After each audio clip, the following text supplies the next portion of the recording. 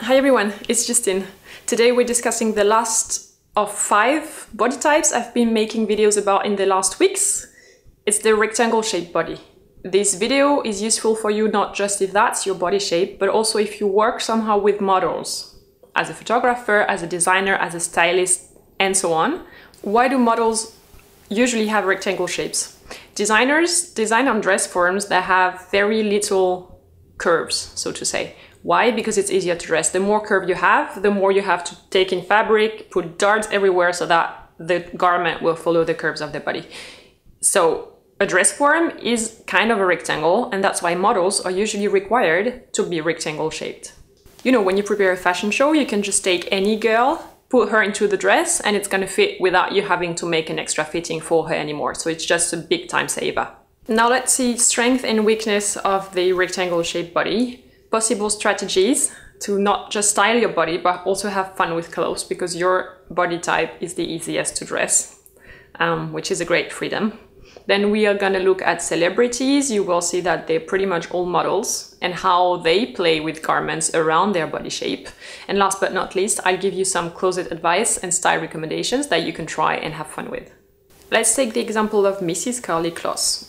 In your case, you have complete freedom in styling your body. There's nothing you need to hide. The question is rather which parts of your body do you want to highlight with a given outfit, with a given style, and then build around it. For example, you can decide that you want to turn yourself into an hourglass by cinching your waist and increasing the proportions at the level of the bust and the hips. That's one possible strategy. Another one is to say, I'm gonna play the inverted triangle shape. I've made a video about that one already.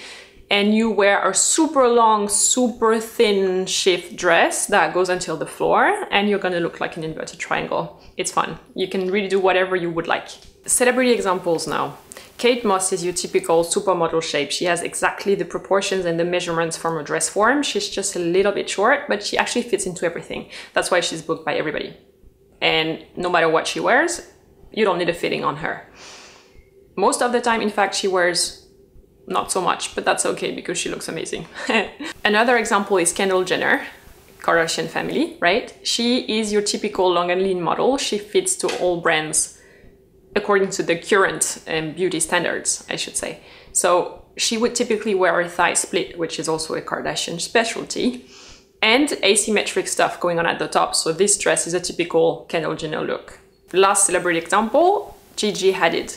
She plays more the feminine side. So less sporty, more mermaid shapes. She tends to wear a lot of dresses going like down to the floor and moving behind her, and then combined with a lot of cutouts, which are her specialty.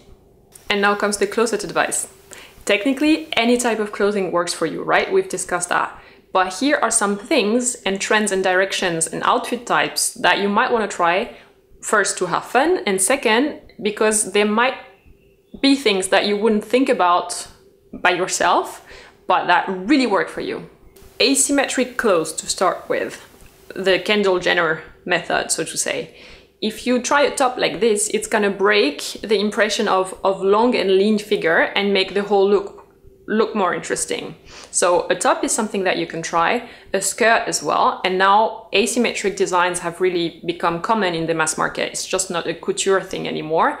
It's mass brands also have it, so you can go to your regular mass market retailer and find stuff like that.